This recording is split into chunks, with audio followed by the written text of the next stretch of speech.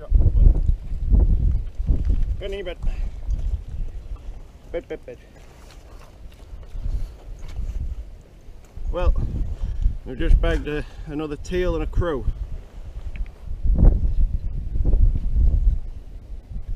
So now we're on 2 teal, wigeon and a crow.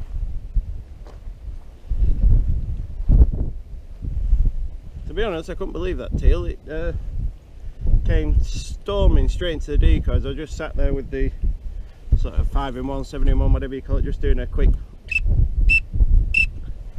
and she just came round that corner and came ploughing straight in.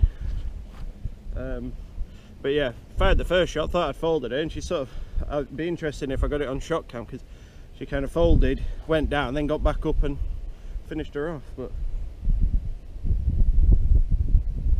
it's turned out to be a good morning. We've got the hide, which is just a pole shoved into the banking on an angle with my custom made Hessian netting, and bought a roll of this which is 4 foot tall by, I think it was about 50 metres. It was only 30-35 pounds with postage from eBay, I think. Yeah, and it's too bright when you first use it, so what I've done is you bring it out to a muddy creek like here,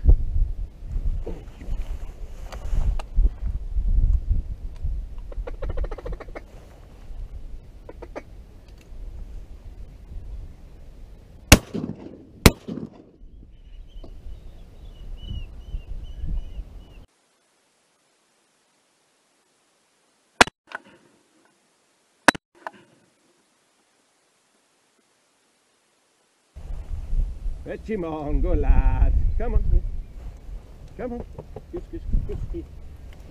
Go in your own bed with it, come on, drop, good boy.